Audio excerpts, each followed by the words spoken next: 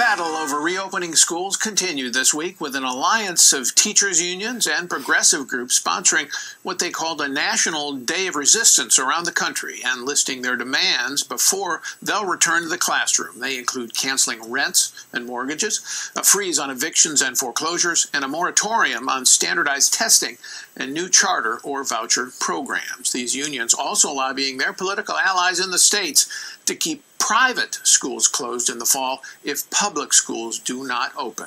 Let's bring in Jeannie Allen. She is the founder and CEO of the Center for Education Reform. Welcome, Jeannie. Nice to see you.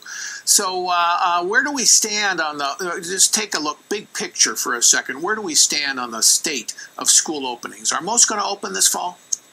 You know, most are not opening in person. Almost all are open remotely, although there's lots of different variations of that definition. Paul, the teachers' unions have ruined what is typically a really awesome time for parents, teachers, and students to go back to school because there's no shortage of innovation available, and there are schools and networks and organizations opening, but they don't tend to be the schools that are in the control of the teachers' unions. And so Boston Teachers Association, Massachusetts Education Association, California, New York, you name it, are putting the kibosh on on-time openings, even online, and of course on in-person. And it's just a tragedy. Well, so why do the unions have such a leverage? Is it because obviously if the school districts order and the politicians order the schools to open, they in class they can open? Is it because the unions have so much political clout with the government, or is it the threat of strikes?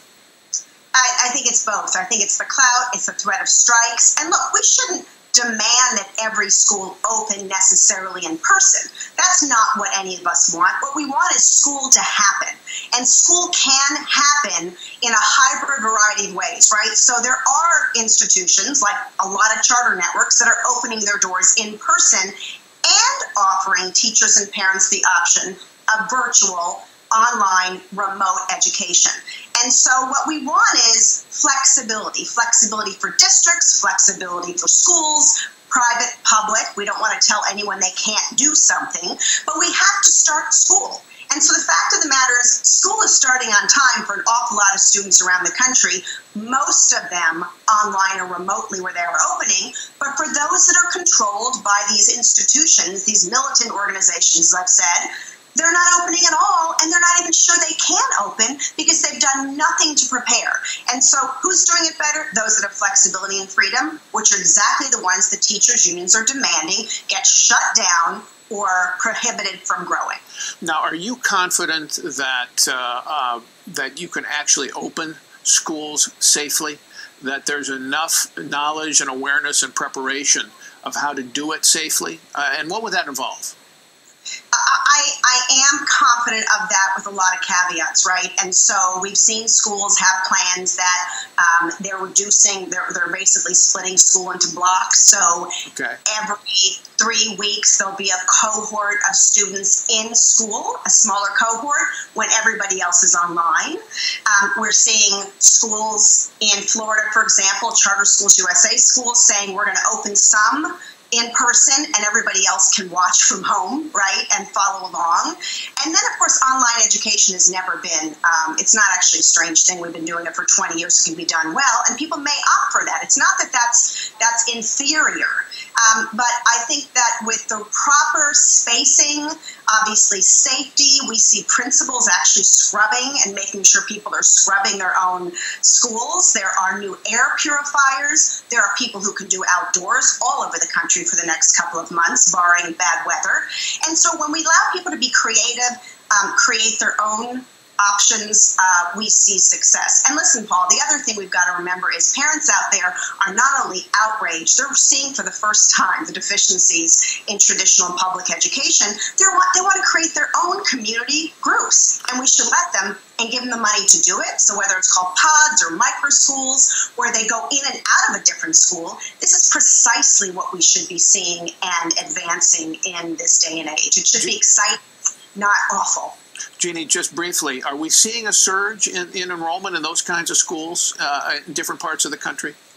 Yeah, we estimate it's between 15 and 20% increase in applications of private, charter. I just heard from online providers just yesterday, 80% increase in applications. And we have got to let that money flow with parents so that they can actually take advantage of those options. Well, and how would that happen? How would that money flow? I mean, the president has talked about that. I think that Secretary DeVos, Betsy DeVos, the Education Secretary, has talked about that. But would that require an act of Congress, or can different states have the flexibility to do that? Well, there's two ways to do it. One is with the congressional funding that was distributed both through the CARES Act, by the way, which only 2% has been spent, and with new money coming down the line, governors should be able to distribute those in micro grants. That's extra money, of course. But the other way to do it is we've already waived. States have allowed themselves to waive laws regarding accountability and seat time, which is what keeps people in traditional schools, right? Having to be in a seat, certain amounts of teachers. All that stuff is gone. Why can't we waive attendance zones for this emergency? Let's waive attendance zones. Yeah, that's an excellent idea. Thank you, Jeannie Allen.